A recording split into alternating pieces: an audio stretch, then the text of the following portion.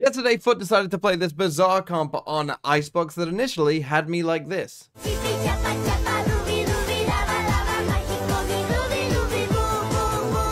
But by the end of it, it was more like this. No! No! No! So what went so wrong? Well, let's start off with the Phoenix, which on its own is a weird pick anyway, right? And it did have some nice moments. Still got Flash. Still got the Molly.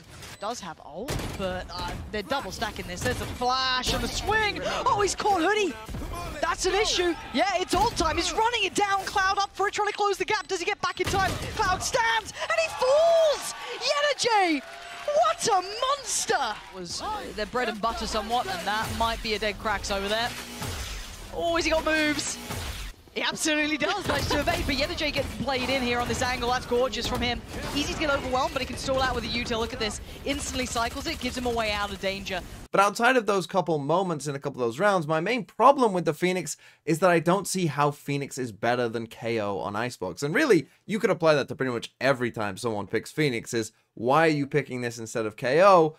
Often the only reason will be, you know, for the ult and just grabbing ult orbs and ulting 4.5 times or something. That's really the only reason you probably should pick Phoenix over KO, if I'm being honest. But particularly on Icebox, yeah, you can grab an ult orb, you know, here and there. Particularly the A1 can be grabbed by the defenders and the B1 can be grabbed by the attackers quite often. But I don't think that that's enough to say that Phoenix is better than KO on Icebox, because KO has a lot of good utility on Icebox. And I think some of the Phoenix flashes, whilst they do go off faster, Icebox, you know, can be a map with some bigger spaces where you do need a flash that can go further than a Phoenix flash can, right? And KO obviously gives you that. Obviously, the knife is very good as well. The KO ult is also very good. And in fact, we'll dive into it a bit more later on in the video of another reason this comp struggled that KO could have helped solve. Second thing I want to talk about is Sova Fade, because this is obviously a very, very odd pairing that you don't normally see, but I actually kind of really like. Being revealed, in my opinion, is just broken, right? Knowing exactly where someone is, whether it's to get a spam kill from it or just having the information that they are there, that's really, really strong. And there was actually more combos than you might think with these agents. But now he's got to respect it. Look at the utility just stalling him out. He doesn't want to overextend here. He's got the sight. He's done his job. Now they need to get that plant down, but this is the problem. You heard it. He's got the tag. He's got the frag. Fortunately for... Oh! Fatinho for free as well. So yeah, this was really cool. Pairing a Silver ult and a Fatal. Of course, the Fatal brings their health down, which means that they only need one ping, as you see here from Fatinho, from the Silver ult to get a kill. But then, of course, in true fashion of this game, they're in a 5v3 against an eco, and FUT managed to lose this round. Anything in this post plant now. Cloud's still alive. Hoodie's still there. They've got opportunity to stall this. These snake bites have been a pain here for FUT in the past. They've got to break the back line. They've got to get in their faces. Hoodie stands and delivers, finding Yetajay and seeing it. They're now dwindling in numbers. They still haven't broken that back line. They've taken down Hoodie, but listen to it. You can hear it on the other side. Cloud going to send this downtown and get it halfway. But they still haven't got the full defuse here. And look at the HP on our captain. 5 HP and time is not on his side. Cloud desperately trying to come back. The shock dart should be the end of it. It is. But really, there was more chances to utilize little combos like that they just didn't, to be honest, for the rest of the game. Like this round here, round number 19, where they're coming to the attack side, and straight away there's a combo that they never really did a lot, and that is Nuki's going to come and grab the ult orb here. And again, with Fade and Sova, like, you can go for a Seize and a Shock Dart here. It's very common to see, you know, a Snake Bite and a Shock Dart come into this, but you can add a Seize to it if you want and just make sure that they can't even escape. But then again, they went for the Sova ult here, and you could see, sorry, the Fade ult there, but you see that they do have the Sova ult as well, right? And the thing is here, again, these players are deafened. They get caught by that Fatal just there. And now we're going to actually send Prowlers in as well, right? So you can see the Prowlers on the map just here. And they don't Sova ult this, right? And I get it that, you know, Giants now have a lockdown because they grabbed that ulto. But still, this is free kills potentially, right? And the Prowlers tell you where they are. And you think of how many things they could use here, you know, with adding in maybe a Fade Horn, a Sova Dart, a drone to just help all of this. And then the Prowler tells you where they are as well. And you're deafened as well, so you've got people scaling up and you can't even hear them for these players. Why didn't they do it? And instead, it plays out like this. For them. It could potentially, but this is really risky. Okay, Fatinho was able to turn in time to at least deny Yetajay further impact. Now you're going to hear all of these ults coming through, right? Lockdowns there, they're just spamming these out. CNED, the one to find Hoodie. The plant yet to come in, though. Look towards that spike. Look towards what? Fatinho! finding both of them. The spike now falls. And this was a heavy invested round from FUT.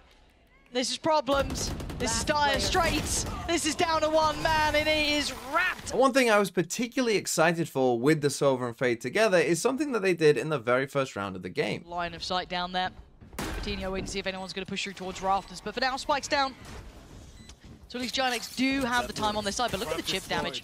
Got to be a little careful to not get any of those moments capitalized on here, but big information revealed. CNED wants to springboard in. This is a big chance, and not clean enough, really. Hold on, you have to check.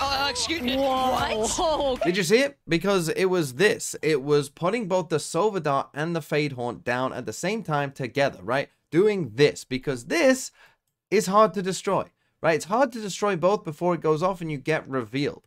And that's what we want, right? And they did this in the very first round, making me think they were going to do it later on, but they just didn't. Now, I would say to FUT, when they do this here, right, this probably isn't the best way of doing it when you put them right next to each other, because you do make it somewhat easy to destroy, right, because they're right next to each other. But in theory, there are possibilities where you put the Sova Dart, you know, on one side of the site here, that the Sova Dart would come across, you know, but like back here instead. The Fade Haunt goes in here, and anyone that's trapped in this corridor can't look both ways, and it takes a lot of coordination between Giants then to know how to destroy both at the same time. And I was dying for them to do that kind of combo over and over and over again, but actually, as far as I can tell, they only did it in the first round and then never did it ever again. And a lot of other rounds look like this one instead, where we're not going to use our Sova and Fade util until we're actually coming in onto the site, right? So you would think, okay, we can bombard them with utility, but instead, take a look at this, right? It's one drone in on its own, and okay, it does find a tag onto Cloud and eventually does push him back. Okay, that's fine. And then we're just going to see a Fade Haunt in a second just come in on its own. That's very easy to destroy, right? Look at that. Giants chilling. We stall out then. We can't go anywhere. We're then just going to take random fights. CNED dies. And then we're just in a bad spot, right? Instead, what we could do here, I mean, you think of all the things that we've potentially got and all the things that we can combo from when this drone is first coming in, right? We're on an eco, by the way, as well, right? So we're looking for any way to create some advantage. We could dart, drone, Fade, Haunt, Prowler, all at the same time and send our Phoenix in behind it, you know, with then a flash, you know, and try and get a kill off that. And instead, we just go one by one, making sure that it's easy enough for Giants to destroy it all so that we don't actually find any meaningful advantage. Now let's come to the third part of this weird comp, which is the Chamber pick, which also has its big weaknesses. Because of course, as I'm sure you're all well aware, Chamber only has one trap, and one trap is not enough to cover mid, right? And so the map would sometimes end up looking like this. Well, we've got the one Chamber trap, but we can just walk here if we want, or do this, and there's nothing stopping us.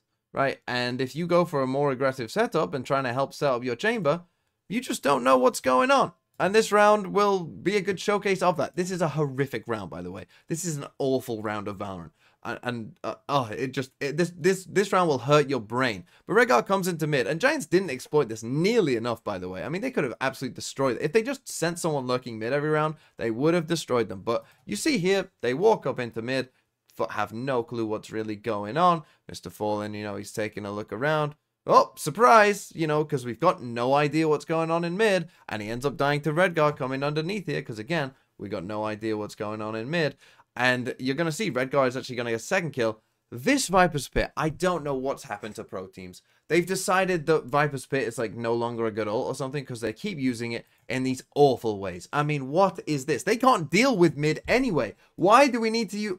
What are we doing, Giants? And just watch the rest of this round. Redguard is going to find this kill here in a second as well, onto the Fade just here. And then somehow FUT win a 3v5 with this awful Viper's Pit, because Giants decide to do an A split. It's awful. You're going to play disruption, right? Try and find that pinch towards A and isolate out of Captain like you had mentioned. They're still going up middle, though. That's the curious part. They didn't try and back around towards A. And actually, CNED's found Hoodie. I don't know if I like this as much, because Ada Captain gets played in a little here. He's heard all of this. That's a catch on the cross. Ada Captain going to know there's another player as well. Chip damage done. Giantx had way more of an opportunity, but for now, does Cloud get affected by this? A little bit on the way out, but mostly going to keep his HP in a decent position. This belt timing. And that's what I was about to talk about here. Giantx, the timing on his flank. But look at this from Nookie. Heads up work here. Who sees who first? But again, Giantx maybe pursued, but he's certainly not prey. CNED, another step towards the site now. It's going to be the alarm bells ringing because Nookie's got to get back. Oh, the time, Giantx! You're nasty with it. FUT, come on! How are you winning that? And then the final thing is one problem that pretty much everyone has on Icebox, right? That this comp that FUT ran doesn't really solve. And that is, how do you plant the spike? So anytime you're playing this kind of comp, right, where we've got no Sage, no Harbor, and even, you know, like a KO can help you with this because he can suppress people from, you know, sending utility, snake bites, nanoswarms, all that to stop you from planting. So even KO can help, you know, a bit, which again is another reason why, you know, KO probably would have been better with Phoenix. But if you're going to do this, and that's how you've decided to play, how do you get the spike down, right? Well, the truth of it is you've got to do what they do in this round, which is you've got to push deep and take enough space so that it will be safe. I like that dark cover thrown out by Redgar as well. Just makes it a little bit more difficult and forces out the run it back from Giantx to clear out these angles, push past these smokes. He's got a lot of information off that, though. Should have seen a whole lot of players back there by CT. Now, for the post plan, what do we have, really? Add a captain with a little bit of kit, but with Mr. Fallen down, they don't have the same sort of effect, right? They can't depend on all of that utility, so they will need to posture up. They will need to take a fight, and that'll certainly help out Matters. Just a shot in the dark, and it works. Look at Giantx, this guy is so confident. He's such a nasty little player. Look at him. They had no idea. He was so ready for the follow-up. But great work from Captain in the backlines as well. Down to 2 apiece. But the HP lower, dwindling. Captain down to 8, but still alive and still enough. But again, FUT really didn't play around this weakness and ended up not pushing deep and giving themselves space to plant. Quite often, like even in this round where they're in a 5v3 with a Viper's Pit. Don't even talk about it. It like breaks my heart. But Hoodie has to give away the game. And now he's a little screwed here. I don't know how much he can really do. Whoa! Nothing. Okay. Nothing. You know, it was a good try. NT, any more information? A little risky. Yeah, the J. Well, he knows where it's coming from. But Fatinho is always going to find some impact here. Mr. Fallen's gone down. But this time they've got the Viper's Pit to depend upon as well, so that should facilitate somewhat of a safer plant. And I say that, Fatinho gonna find out a captain. This guy is just immovable in this. And this is gonna be, again, another problem. Giantx's gone down. Now it's really on CNED, who has the rifle, maybe cracks with that advanced positioning, but no, Fatinho is on fire. He is coming alive for this side exactly when they needed him. And so you're probably thinking, oh, TMV just hates this comp. Don't ever play it again. But that's not true. The thing is, I think the FUT just didn't play to how the comp should be played. They didn't play around their weaknesses. They didn't really combo their utility as well as they could have done. And so they ended up losing as a result.